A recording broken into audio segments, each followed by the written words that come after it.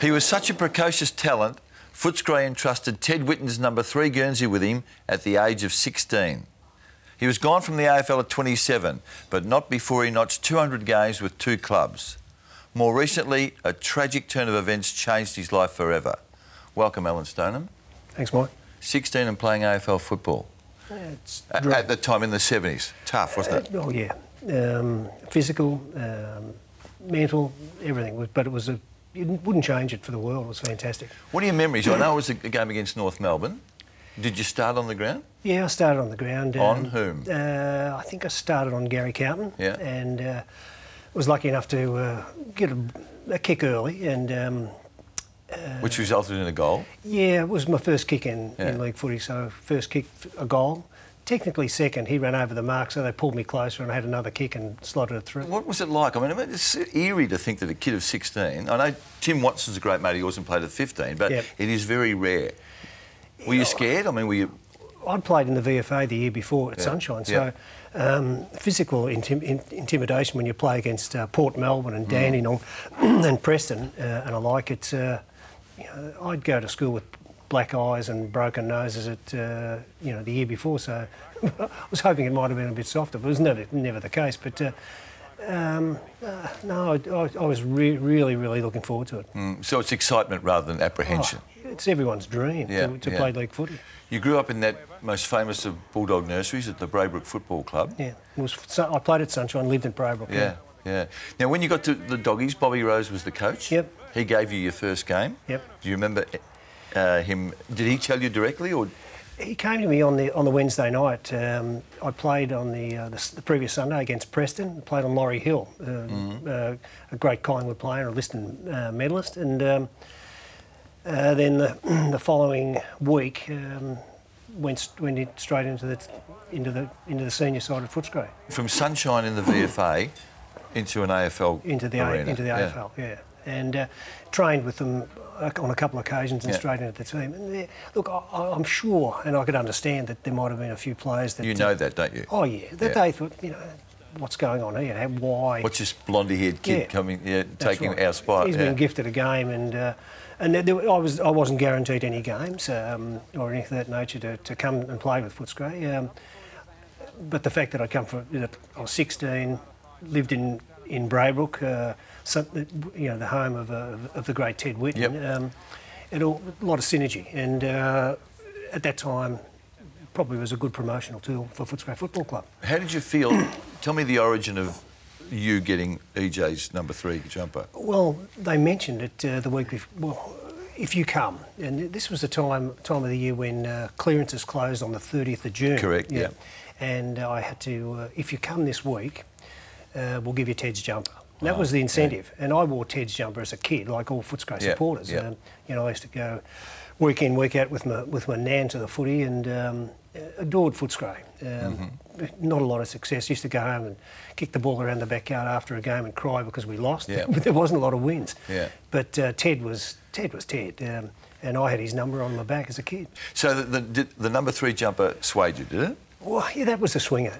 Was there any money involved? Oh, couple $100, big. Is that all? Yeah, there wasn't a Gladstone bag full of cash or anything. They didn't have it. Footscray didn't have the cash. Right. You know, that was Richmond and all those clubs. But no, there was no money. A couple $100, and that was it. So you ran out on the ground, this kid amongst men. Yeah. Did any of the North boys try to rough you up? No, not really. I lost my legs. You couldn't feel your feet at first. You just thought, wow, what's you know. Where am I? What am I doing? That jumper that you wore is in the museum at Whitten Oval, isn't it? It is, as I understand it, is the number 3 Guernsey that Ted wore. It wasn't. You didn't get a new number 3. It was the same one. Well, things were tight at the club at that time. There was cost savings. Joey Little, I think. Well, he was a property steward, and he was a mean property steward in those days. To get anything, socks, jocks, you just didn't get. He used to cut PK Chewies in half, and that's serious. You're telling me that's true? That's true. He cut PK Chewies in half. So my jumper, as he gave it to me on the Wednesday night, he said, "Look, this was Ted's last jumper," and it was like putting on a sheet. It was huge because he was a big man. So he took it home, sewed it up, and cut it. His wife cut it and sewed it. And, is that right? And there it was on the next Saturday. You know, in this era, I mean, Ted Whitten's jumper would sell for 50 grand if it was authenticated and the original. So it's brought nothing and been given to you. Well, it was sold for at Lesky's many years ago. Was it really? It's the highest price that they've ever received. Is that right? Was it your jumper? Yeah. What did you sell it for? $17,500. And did you need the money? We lost a business and that was in the GFC. Yeah, no. This is 8-9 years ago. Yep. We lost a business, lost houses, and I had 2 boys at private school, and it was bad enough from disrupting and to move and all sorts of things. And we started again because we were employed by the business. So Julie didn't have a job, I didn't have a job, and got fees to pay. And Kevin Bartlett asked the question one day whether I had the jumper or that'd be valuable, and never considered it before. And I thought, God, I've got to think about this. It's in a drawer. I don't have any memorabilia displayed at home. Never have. It's gaining dust in a drawer. It's if it's real value to me, I know I wore the jumper. Friends, everyone else know I had number 3. Let someone enjoy it. And Lesky auctioned it, and it was bought by someone at the football club, and it's now on display at their museum. That's where it should be. 8 years with the Bulldogs. Not a lot of success. 2 finals, both losses. Yep. What was wrong with the Doggies at the time, do you think? What was the missing ingredient? I think direction. We weren't... we had some great players, but we weren't instructed to play as a team. There were some great individuals, and a team of individuals will never beat a great team, and that's... that just holds strong and fast forever. And we just didn't have a great team plan. And there was a couple of years that we did. Billy brought a good structure to the club, and we had some minor success and played in the finals with him, and I think we could have gone places, but unfortunately coaches and administration at Footscray didn't last long together. And well, Billy had an acrimonious relationship with the administration, didn't he? Very much so. But he left and went to Geelong and had some success there. But Billy was a good coach at Footscray. Did you came in with this massive fanfare? The good-looking young kid at 16 playing AFL in EJ's number. Yeah. Did you think you achieved the level of success that you would have thought you might have done when you set out? No. Looking back, hindsight's a wonderful thing. You can, it's easy to look back or crystal ball and say, I wish I did. I would have liked to have probably played under Sheedy, as a coach as Sheedy was, as a kid. What demand more of you? More of me, taught me a lot about footy, or for the sake of the exercise, Goggin. He looked at me as a player and looked at my shortcomings. You're not quick. So if you're not quick, Dennis Marshall wasn't quick, but he never fumbled the ball. So you've got to pick up some tricks that you'll be a one-touch player. And Billy taught me that. So you've played 200 games of AFL footy, though. You played 8 years at the Bulldogs. Yeah. What led then to your transfer to Essendon? At that time, I'd suffered a fairly bad back injury, and with backs, it causes trouble to your legs. And I'd pinched a sciatic nerve, and it was like a constant hamstring. When you're not overly quick and you've got a constant hamstring, it was a struggle.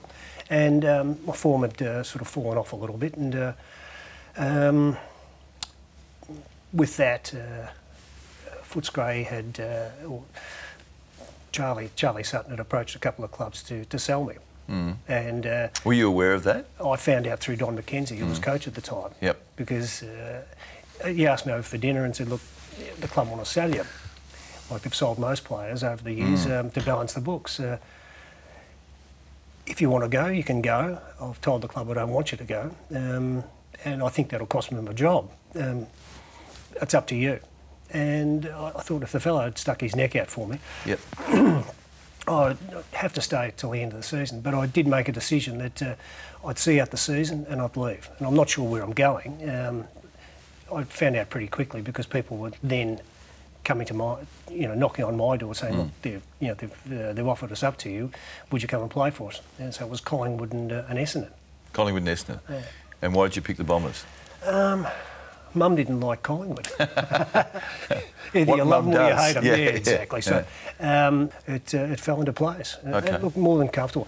It was just an interesting change to walk into a club where you didn't feel that there was no administrative turmoil. And unfortunately, the sad part about the Doggies in those days, that year in, year out, financially, there was a new general manager, 2 or 3 every second year. It was an amazing time. 4 years with Essendon? Yep.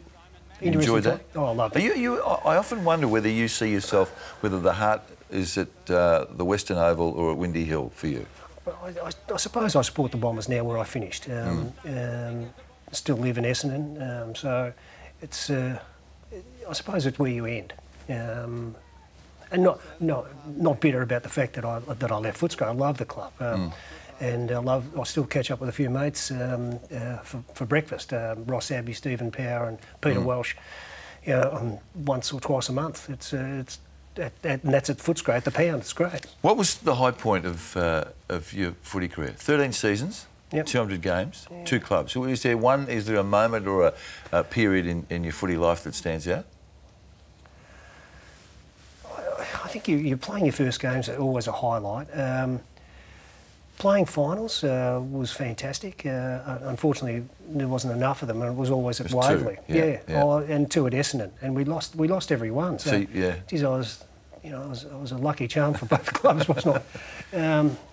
So you're 0 from 4 in finals. Yeah, 0 from 4 from finals. So it's very disappointing. That's in that respect, it's disappointing because I remember Bobby Rose asked all players to write something and put it in your wallet. But I want to see what it is, what you want. And I wanted to carry a premiership cup around the MCG. And that was my dream. And that would have been, Bobby was your coach in your first year? Yeah. Exactly. And that was my dream. And the last game I ever played, I carried a premiership cup around the MCG. In the seconds? In the seconds, in 83. 83, okay. So it wasn't quite seniors, but that little note could be taken out of my wallet, and I could tick that box and say, well, I did do it. You did do it. But I didn't write a reserves cup. No. It was just 4 hours earlier than you would have liked. You had Kevin Sheedy as your coach 1 year under Barry Davis, and then Kevin Sheedy. What are your memories of Sheeds? Well, he didn't like teachers, didn't like professionals. He wanted his working class man. As Tommy used to say, Kevin, you're a plumber. Don't try to finesse. And that was Sheeds' philosophy. He was pretty hard and tough. To come to training with a suit on and jump out of a beat up old Merc. Get a Merc, did you? Yeah, you just do those sort of things. Wouldn't have been too many Mercs in Braybrook, would there? No, there wasn't many, but I drove a little MGB too. Oh, that's right. And Sheeds didn't like that either, so it's... you were a trendy young man, weren't you? You got to do your best, Mike. You're a Western Suburbs boy. I am. You make every yes, every I'm proud of it. Exactly. Yeah. What was his view of your game? Did he try to change the way you played? Well, he did, and I knew that I had to change. To play under him, you had to do certain things, and my job was, I was his first tagger. Were you really? Yeah. So I'd have to sit on guys and cut them out. And look, you had Dakes, Johnson, all those blokes, and I always did good jobs on them. But I remember my last game at North Melbourne, ironic, my first game at North Melbourne, last game at North Melbourne, was on shimmer. And too quick. Anyone with pace was going to kill me because I wasn't quick. Because Dakes wasn't quick, was he? He was just clever. Yeah, and I played on Bartlett for Sheedy and did a good job on him because... but in saying that, I had another chance on Bartlett, and he said, "Not today," and and he whacked me too. Did he? Kevin Bartlett whacked you? Yeah. No, did he really? Because Kevin will tell the story that when he hit Bruce Nancurvis, that was the only time in his life he's raised his hand in anger. A backhander, and you're not expecting it. 1983, which ended up being your last year, it was a famous incident, a notorious incident at Princess Park. Dipper actually smashed your face in, didn't he? Not to put too fine a point on it. No, it was a fairly heavy collision. Elbow? Forearm. Forearm. Ball roughly in the vicinity? Close. Close. It was at my feet. Actually, Glenn Hawker handballed the ball and it never quite got to me. So as I was bending over, Dipper bent over at the same time with a forearm. And And then I woke up with one of the trainers or the doctors with their fingers down my throat, pulling out a mouth guard. Wow. So your nose was broken and your cheekbone was broken? Yeah. My memory says that you actually reappeared that day, is that right? Well, I come back on after half-time. And that was just on the half-time siren. Immediately That's you on the ground there? Yeah. And there's the horde of Essendon blokes heading for number 9, Robert De Pieter-Minico. I think the first bloke to lay whatever it was on him was Merv. Merv Nagel? Yeah. Angry young man, Merv. Yeah, he could be, and a very good player, wasn't he? Fantastic player. Did you complete the game? Yeah. With a broken nose and a depressed fracture of the cheekbone? Yeah. And the next week? Played the next week against, I think it was against Geelong or Melbourne, yeah. Did Dipper get rubbed out for that? Got 5. Got 5. He also got something else in the return match, did he not? Was it a bloke called Cameron Clayton playing for Essendon? Yeah, Rattler. That squared up? Yeah, he squared up at Windy Hill. So. He got him, didn't he? Oh, yeah. And I don't think he got reported for that either. They missed it. Yeah. But Dipper, they might have thought Dipper was in credit anyway. Well, that's right. So there's that just squares the ledger. Did you have a problem with Dipper post that incident? No, I had a beer with him that night. He was that night? Yeah, well, you did in those days. That was football. Occupational hazard. You know, you move on. After the break, the event that turned your world on its head.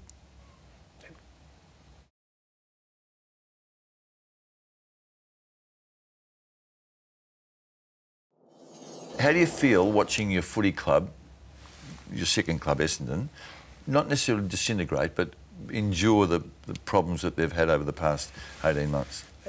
Like most of the players, we're disappointed. Disappointed in whom? Well, disappointed in the processes that was put in place. At Essendon? Yes. And the governance? No governance. Okay. Now, if it was in any other industry, people would be asked to clear their desk and move on. Well, they were, weren't they? Well, some, not all. So who's to blame? Well, it's no point pointing the finger, but I think that I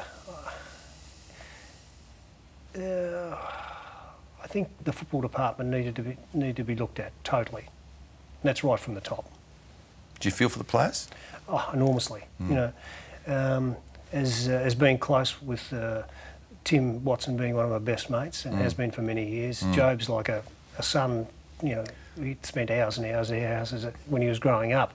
My heart bled for him because of the way it's turned out. And people pointing fingers, but these players were instructed to do what they were told. And I wonder as a parent how I'd feel about my son being told to do exactly what they did. It hurt. Talking about life as a parent, and you've got 2 boys. Yep. One of whom is incarcerated at the moment, Yep. having murdered his girlfriend. Yeah. That's the tragic turn of events I talked about before. Yeah. How heavily, I can't imagine how heavily that's weighed on you in the last 2 years. No, it's life-changing. It will never be the same. Never. So James is in Port Phillip? Yeah. And he's now getting counselling. We're coming to an understanding of where his mind was at the time. We had him in the mental health system, which I'd heard was poor, but never realised how poor it was. So there's a psychiatric condition? Oh, most definitely. So before this turn of events, yep. Were you aware that there was an issue with him? He tried to take his own life on a number of occasions, and that was a shock in itself. You know, and being at home with him and my other son Morgan, we were all and Julie, we lived on the edge. If a door had opened, who's that? James, are you there? What are you doing? We had occasions where he was on the cliff at Anglesey and places. Wow. He's your adopted son? Yep. Of Sri Lankan descent, yeah, isn't it? and that he's our son. Yeah, I wasn't I understand just making a distinction. The reason I make point of that because when it occurred, there was a lot of emphasis on adopted son. You know, we had 10 years on the IVF program, and that was an enduring process. And we desperately wanted children, and we had the opportunity, not to say this was our second choice, but we'd always had our name down just in case.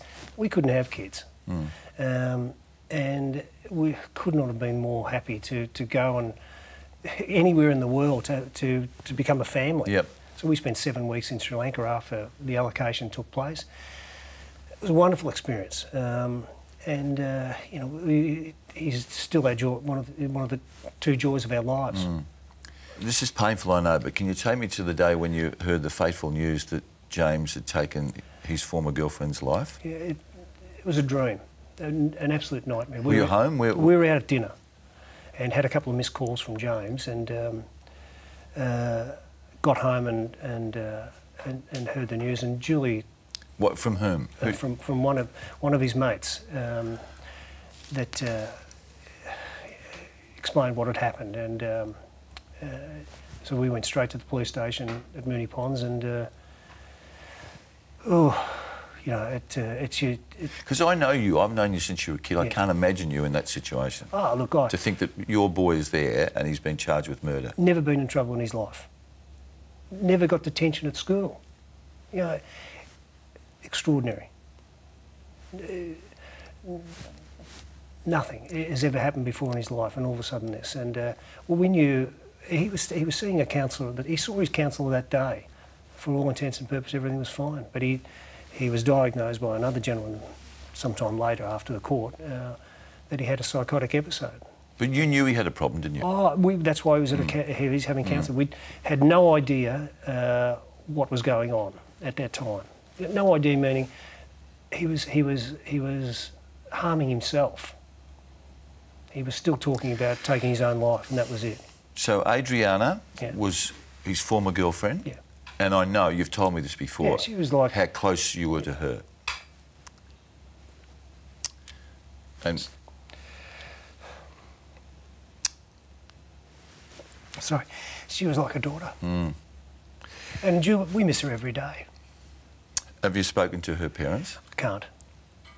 We were asked not to. The father, Joe, they're both wonderful people. Joe rang me that night at the police station, and he asked me what had happened, and at that time I still wasn't certain of it exactly, you know, where we were at and what you know, what the situation was. And I said, Joe, can I ring you back? I've never rang him back. You can't? I can't. He got 19 years, did he not, with the non-parole period of 14 and a half, is that right? Yeah, and yeah, thereabouts, and time spent. And he's been in 2 years. And so you see him regularly? I see him as much as I can. Yeah. Speak to him twice a day. Yeah. He rings me. I love my boy. He knows he's got some serious time to do, but he's going to make the most of it, and that's what he's doing at the moment. You got a lot of friends in footy. Oh. And a lot of them I know firsthand have been very supportive of it. Is there anyone that you've been disappointed in with since this occurred? Some people don't ring or haven't rung, and that's disappointing. You know, there's no one in particular, but some people have a fear and they don't know what to say. Michael, I have no idea what to say, and I wouldn't know what to say. It's like this is like a double death. Yeah. Because you know, we couldn't grieve Adri, who we dearly loved and still love. Think about every day. So there can never be a winner out of this. Do you think that you'll ever be able to confront Adriana's parents? I don't know. I'd like to, but you know, in the course of time, maybe that'll happen. Have they tried to make any contact? No, and I can understand that. 2 weeks ago was Mother's Day. And Sundays are the day that we go and visit James, and they're a hard day for all of us. They're a hard day for Julie. Julie's in a shocking state at that time because it's confronting. Going to prison is an awful thing. But we go and see our boy because we love him. And his brother Morgan comes out with us, and there's a number of his friends who he really cherishes their visits as well, and aunties. But that day is a tough day, and this is Mother's Day, and I knew that there was something seriously wrong, and Julie just said, how does Adri's parents feel today? Her mum, Mother's Day. As you said, it's just victims both sides of the family. Exactly, you know. And it's not as if you want sympathy. You know, that's the last thing you want. There's no winners in this. We're all victims. No. Do you have counselling? Yeah.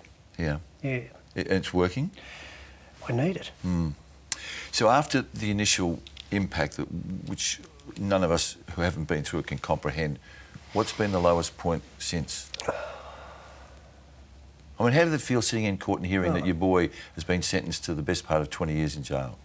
It's devastating, you know, and that he actually pleaded.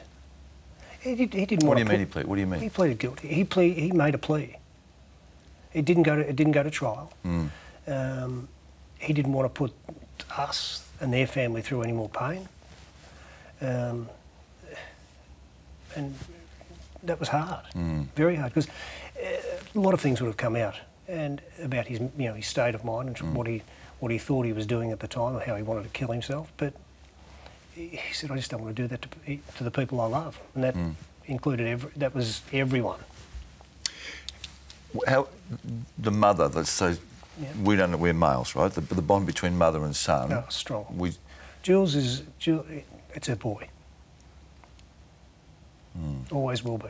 How did she feel about you? You spoke to her about coming on here and talking about this. Very nervous, because this is, it's hard. It's a difficult subject, and look, I don't know how it's going to, what people will think about it, and I'm not here for sympathy. No. It's just the circumstances change your life in 1 second, and it's not to say be ready for it, because I hope it never happens to anyone else. I wouldn't wish this upon, you know, your worst enemy. It happens, and it happens to a lot of people. Man, I admire your courage. I've always liked you. I admire your willingness to talk about a subject that the rest of us can't even envisage, about the impact it would have on you. I hope that the experience will put a bit more light on what happened, and then we'll have a better understanding of it. And just good luck for the future, mate. Appreciate it, Mike. Thanks for your time.